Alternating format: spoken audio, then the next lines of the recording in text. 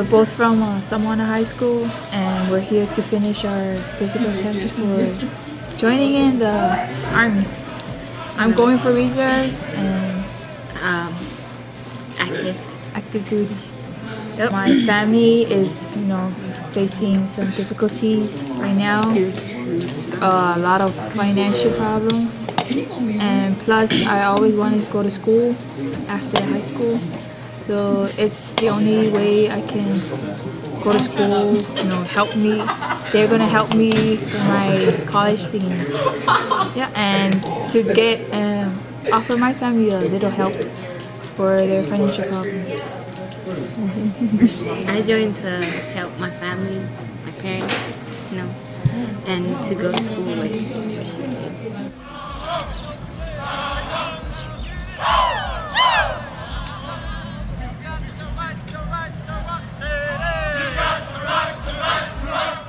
Since 1900, when we were ceded to the United States, we were a military island.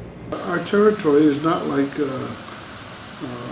Congress has not organized a government for the territory. We're still kind of in between, and we're classified as an unincorporated and unorganized territory. Unorganized meaning that Congress still has not organized a formal government. And unincorporated simply because I don't think there's ever any indication that we will ever become as a state of the Union as it was with other territories.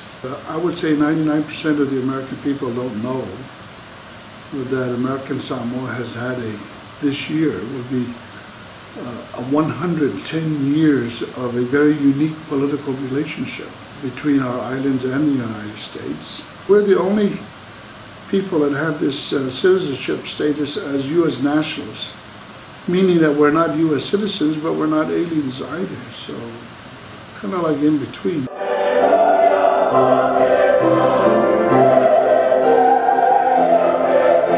The churches is a big thing in Samoa, because everybody go to church back in the island. Everybody go to church. The church is a big support for our soldiers. I mean, well, one thing about Samoans is like almost every Samoan is connected to almost every Samoan, where you have like 6 degrees of separation. In the world, Samoans have like maybe 2.5.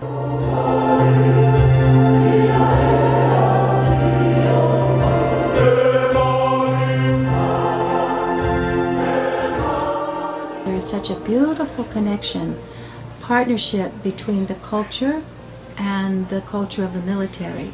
The Samoan child is raised to understand and appreciate and respect levels of authority, which is exactly what they step into the military. So I think once they get in, they have an understanding, and most of them do extremely well because they find their niche. You have this very big warrior kind of culture. Someone's very physically tough.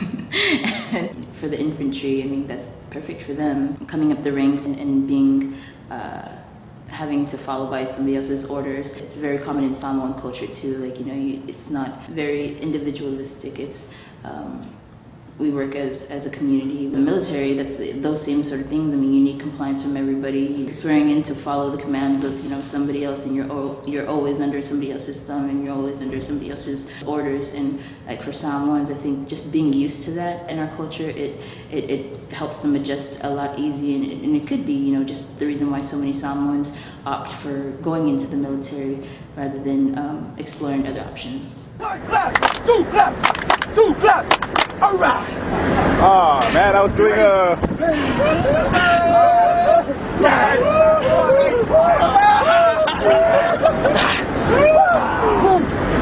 Tell me what the dragon say. Harita, Harita. Tell me what Mamasu said. Harita, Harita.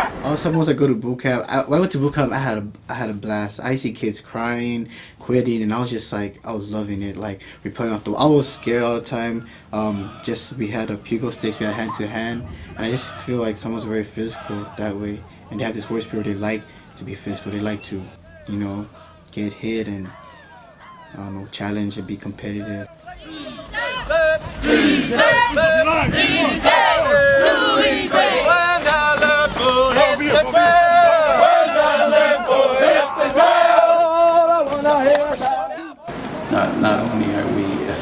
people, but we're born natural warriors. We're born soldiers. For 50 years, we were administered by the Navy. The United States really needed a great coaling station or a safe harbor. What is now American Samoa was given to the United States, and then formalized in 1900. The chiefs, or the Matais, in Tutuila and Aunu, those groups of islands, officially ceded the islands to the United States. And so from their perspective, it was a way to cement a relationship with a very powerful ally. The U.S. primary interest in the islands was military. It was not for love of the Samoan people. Let's be realistic about that. So since 1900, Samoans were sort of tracked into, some of the best young men in Samoa were tracked into the military. Around 1971, 72, a big push by the Army to rebuild the volunteer army. They recruited heavily over here. September 2nd, 1980, mission was to establish a provisional detachment of the Army Reserves, which was an infantry unit belonging to the famous 100th Battalion, 442nd Infantry. In February 99, again with a new mission to establish a new engineer unit and a new maintenance unit.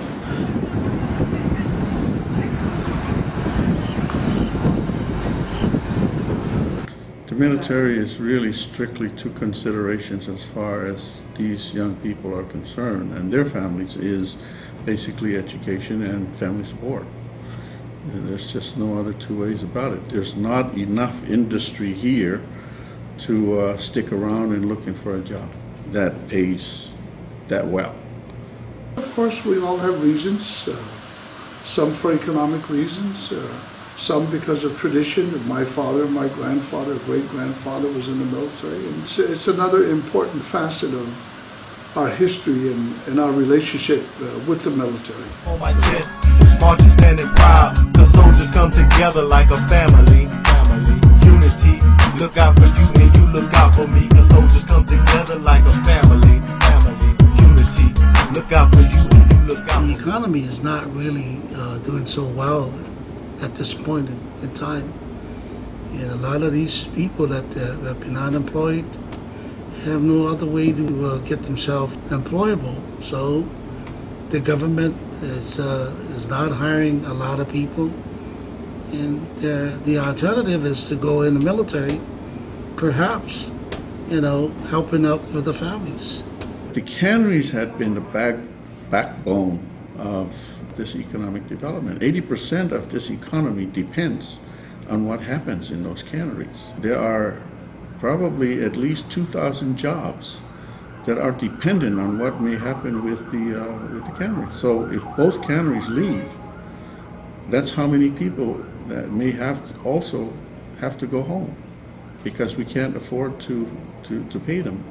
Right now, since the closure of Chicken of the Sea, more than 2,000 people have lost their jobs. Military is a big element of my economic development. I think the starting pay for a private is around $20,000, but if it's over 30, I'd be a little bit surprised. The average income in American Samoa is between like $3,000 and $5,000 a year. So you can multiply, and that's, can be about 8 times as much as the average income.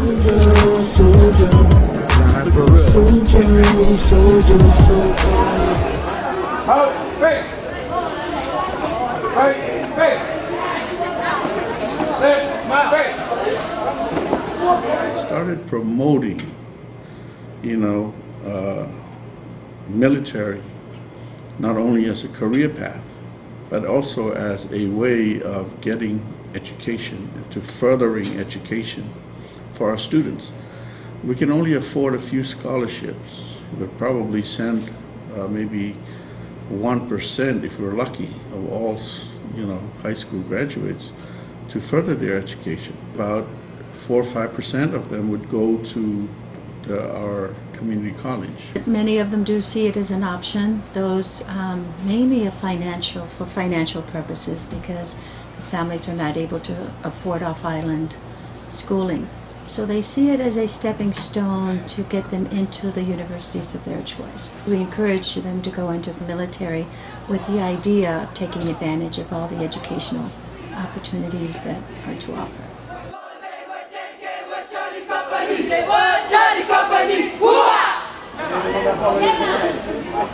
Our ROTC is divided into two different categories or components, you could say. One is JROTC, which is high school. The other program is senior ROTC, which is you're looking at a college level. And a lot of kids do join JROTC. It's an interesting class. Kids enjoy it because it's fun, it's different. It's military, you get to run, you get to wear, they issue you uniforms, you get to learn military training and stuff like that. So military is highly influenced within American Samoa.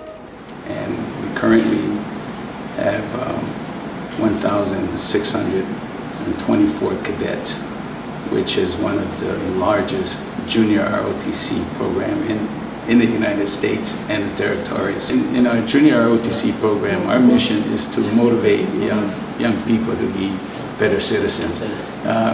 We do not sell the Army, but we also teach discipline and esprit and teamwork and all that great stuff. And having JROTC be such a strong presence, it does really just kind of corral you, in my opinion, into the military.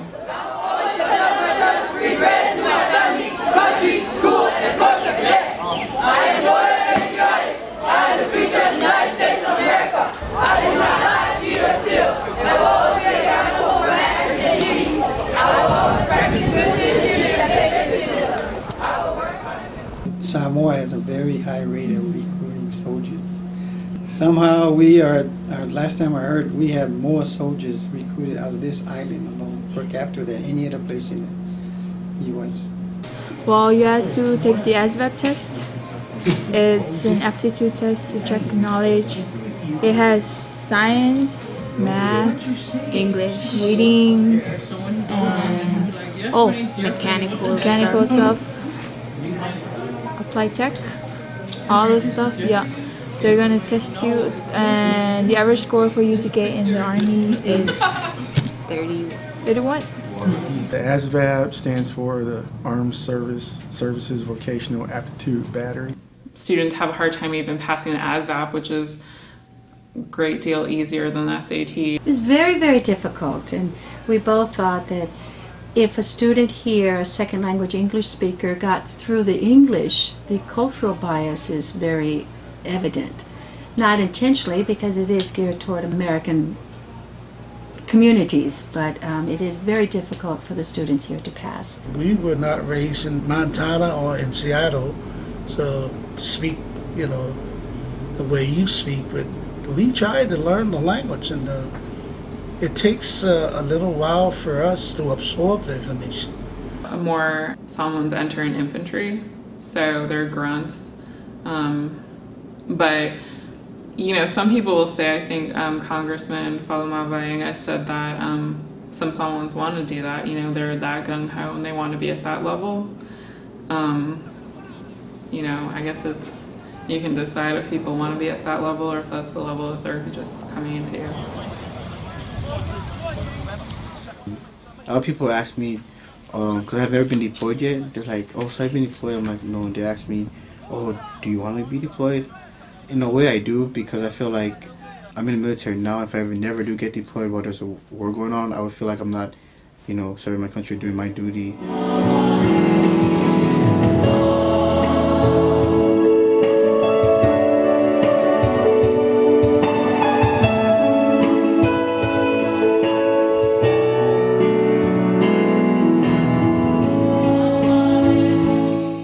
Somehow is affected, and because we're an island, even if we're not related, we may have known that person. The casualty rates in Samoa you know, again, going back to just that notion of family and everybody being connected and everybody knowing who their family is and who they're related to, and almost everything can connect you to another Samoan. When one Samoan dies, it's like, you know, the whole nation, Samoans from those that are on the rock and those here in the States, you feel it. It's like, you know, it's a large impact.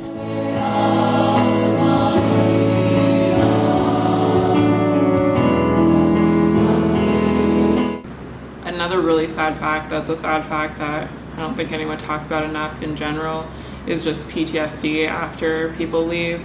And because a lot of these young soldiers enter the military and serve with maybe not even their friends, but like their cousins or their siblings, their rate of PTSD is incredibly high. And the level of healthcare in general, not to mention mental health care in American Samoa is low. He was in 205-06, I went with him to Iraq. He got hit by an IED. His sergeant got killed. His gunner got hurt. And he was the driver. There was a lot of rumors going around he committed suicide. That's what PTSD is doing to a lot of these soldiers. If they're not getting that help that they really need right away, that's what's happening with a lot of our soldiers. They're not getting that professional help. None at all. PTSD, the soldier has that. My job as a warrior family assistant, and see that list up on the board? Those are all the soldiers I'm trying to get to Hawaii for that. PTSD, TPI, traumatic brain injury, and all the injuries that they occurred when they were in 205 and 06 in Iraq. I mean, they haven't been treated since now.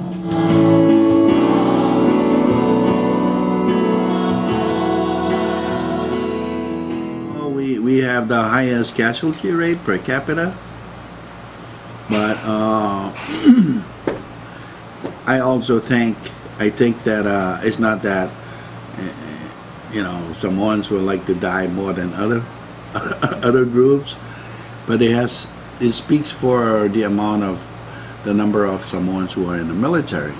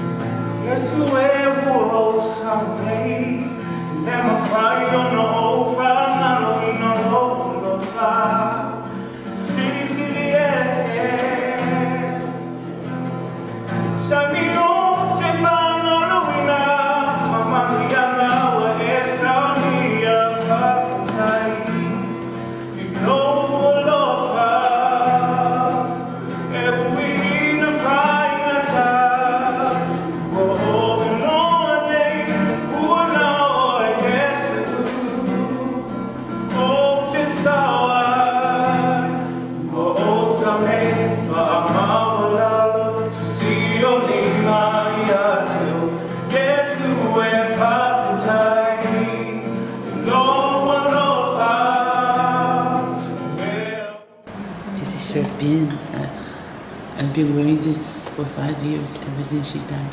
Church, work, everywhere I go. We miss her. She was only 22 when she died. We buried her on the 3rd of January, and she was 23 on the 8th. But January 8th was her birthday. And we're an island, we're a territory to the U.S., but we have the most number of deaths, considering the U.S. is a large, but American Samoa has contributed a lot of lives to the war. I don't stop them from what they want to do. If this is what they want, we'll serve their country the best way they know how. And that's how Tina was. People came down, newspaper people, they all came down, they talked to us about her. I told them it's what she wanted, you know, freedom. A week after we buried her, after we had the birthday for her, we made the cake and sang happy birthday, ice cream. We went to the post office and we got a postcard from her. This was before she went to the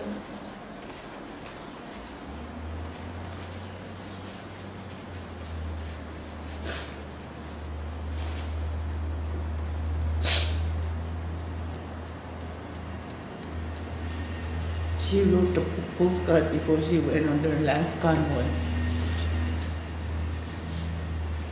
And it had something at the end saying that I am the way I am because of you too. And it started me crying again. She's named after my mom, Tina.